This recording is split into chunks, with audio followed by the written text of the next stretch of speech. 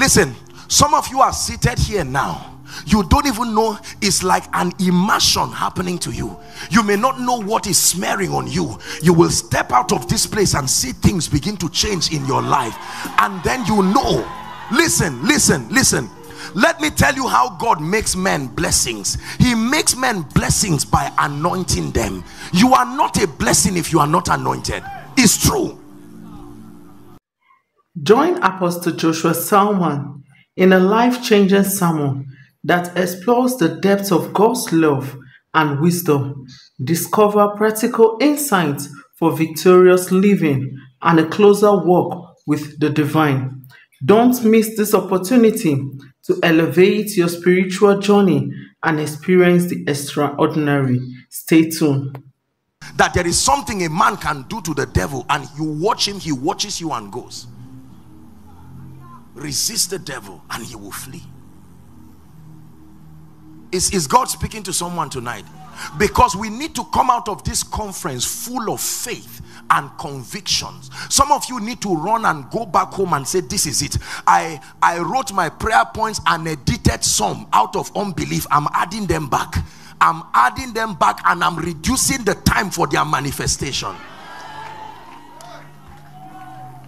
Because something about the knowledge of God has entered your spirit. Look at what happened to people in the Bible every time they had dimensions of encounters with God. It changed their perspective.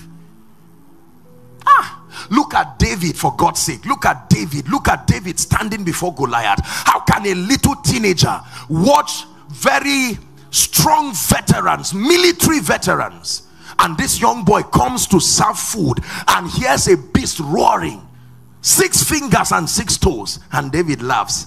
He says, God, I know something about you that can throw this man. And then he went to Saul. He told his brothers. The brothers said, return home before we beat the living daylight out of you.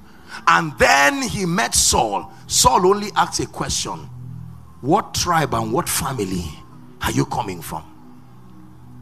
And then he allowed him, gave him spears, and he said, no, I wasn't trained with this formula. The God I know does not need all of these things. David is standing before Goliath. Remember, you are intelligent. When David stands before Goliath, you expect him to shake. And David is just imagining his testimony. He was so sure. He said, what will be my reward first? They said, 1, you will marry the king's daughter. I mean, what a joy. Who doesn't want that kind of stress taken off you? The stress of call, text, will you marry me? Automatically, in one sweep. Please sit down. Number 2, your family will be exempted from tax. Number 3, you will be rewarded. David said, let's go. And he stood before Goliath. Goliath felt insulted. He said, I know I will kill you, but am I a dog? Israel, is this your best? You can't even respect me. And David said, you keep watching. You come to me with your bows and your spears, but I come to you in a name. I come to you in a name.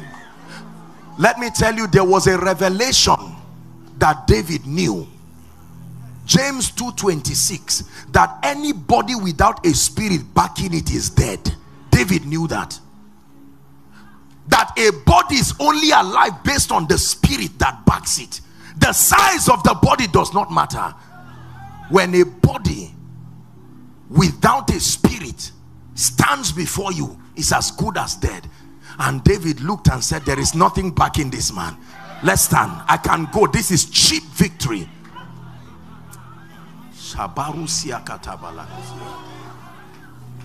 And then he told him, he said, mister, let me even tell you how I'm going to kill you. Number 1, you see this sling is going to hit your head, then you will be on the ground, and then I will use your own sword, cut off your head, and then I will lift it up. And Goliath said, I see. I can imagine God in heaven say, who is this? Who is this young boy putting pressure on my integrity? Listen, I believe. Now the Bible does not say it, but I believe no matter what direction that stone touched Goliath, he still would have died. It wasn't about the accuracy of the forehead. Any part of him Goliath was already dead.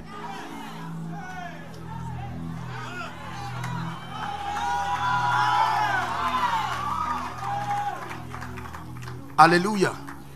And Goliath falls to the ground, and that becomes great victory. Your destiny is at the mercy of a dimension of God you know. That's why it matters which man of God introduces God to you, and it matters what he tells you about God. For many of us, we have come from a background, well-meaning backgrounds, but we have erroneously been taught certain things about God.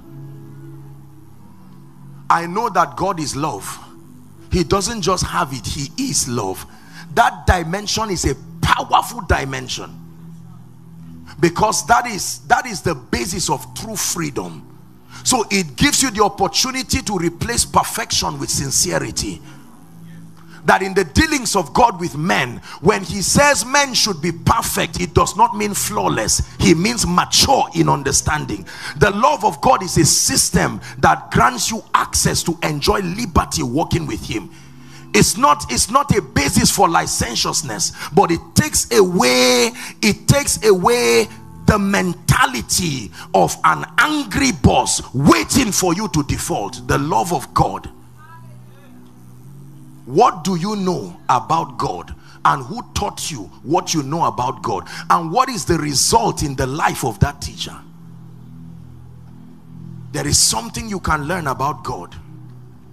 There is something you can learn about God, man of God,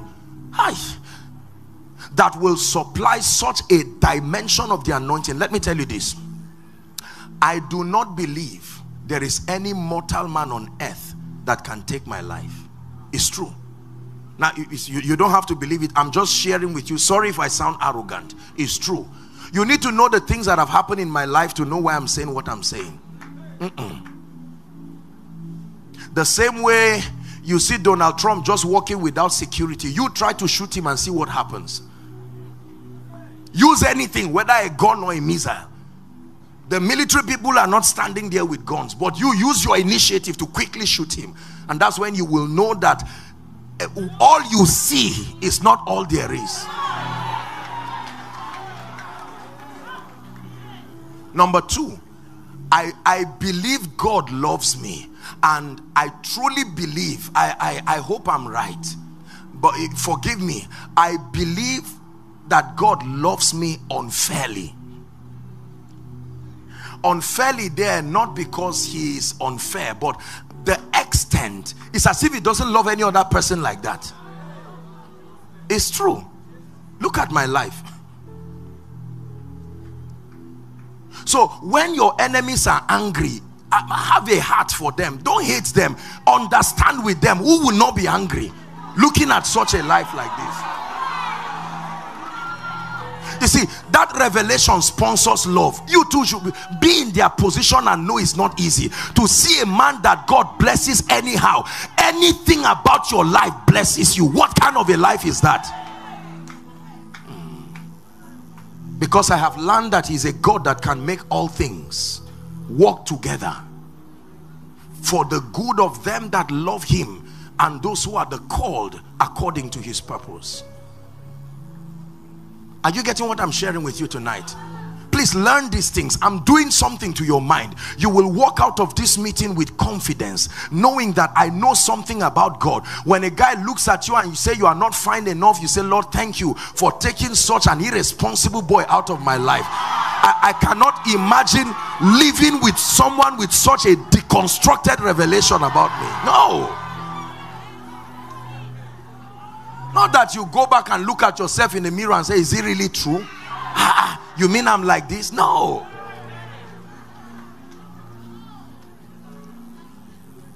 God, who did not hide his jealousy for you, his love. Do you know what it means for someone to be in the position of God, to come down and say, I love you? You say, Lord, I don't love you. You say, I will wait. What is more ego stinging than that? I will wait for you till you come to me. Then some guy somewhere comes to make your life miserable in the name of love. No, sir. I believe as a man of God that when God empowers you, nobody can bring you down. Yes, sir. Yes, sir. Yes, sir. So when you have this mindset, you expect to be accepted everywhere. Everywhere. When you hear them say they want to choose 10 people, you start smiling and pray for the remaining 9. It's not pride. It's not pride. It's not pride. It's true.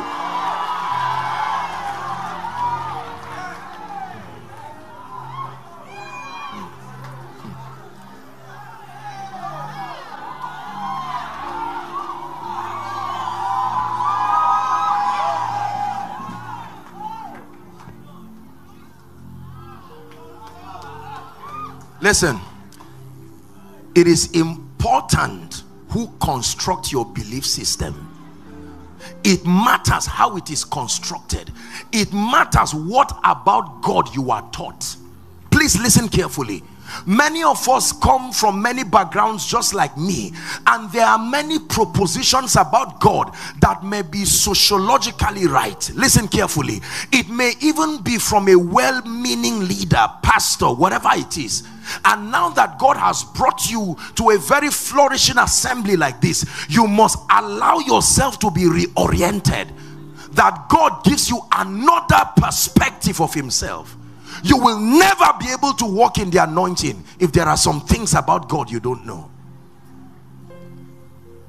I do not believe that any man can meet me and actually make contact with me and his life remains the same. It's impossible. I don't believe it.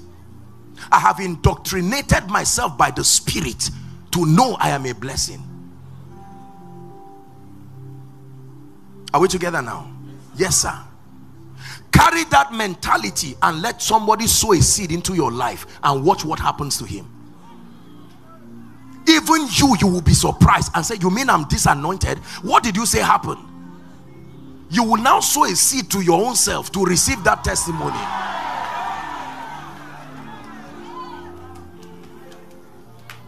There's a lot of weakness in the body.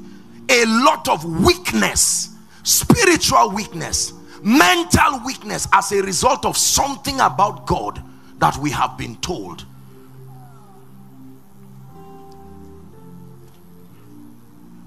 If God decides to kill everybody on earth, I'll be the last to die. I know that.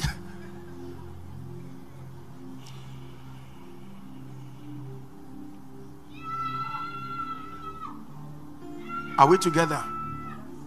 The anointing, listen. The anointing does not just function vaguely. It depends on these kinds of revelation. Whatsoever he doeth prospers, because there is a force. God backs him. Carry this mindset as a minister and let me see who closes the door of ministry. Where will it come from? Where will it come from? You produce an album and it does not get everywhere. What stopped it?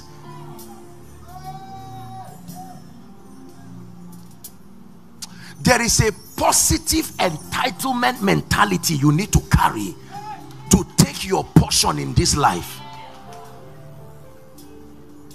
I don't walk in life as if I'm at the mercy of anybody. No, sir. No, sir. No, sir. Don't sit down wishing to be someone else. No. Because there is something you know about God. God has spoken great things. Man of God, know this God, know this God. Stand on the pulpit and let that God back you, and you watch the wonder that happens in your church in 1 month, not 2, 1 month. 1 month.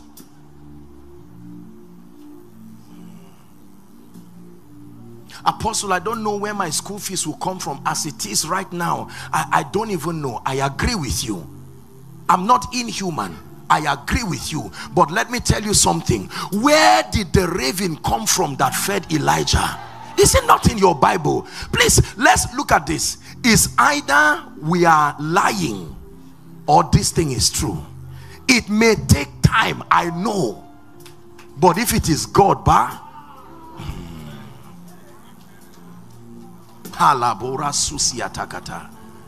Listen, some of you are seated here now. You don't even know, it's like an immersion happening to you. You may not know what is smearing on you. You will step out of this place and see things begin to change in your life, and then you know. Listen, listen, listen. Let me tell you how God makes men blessings. He makes men blessings by anointing them. You are not a blessing if you are not anointed. It's true.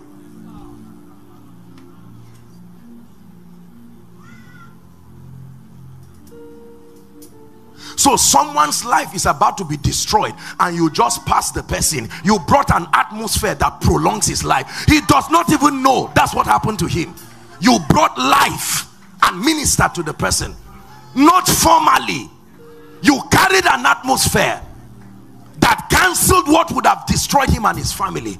And he just knows that someone came to buy a bottle of water in this shop. I don't know who. From the time he dropped his 100 naira, customers have come because you brought your atmosphere.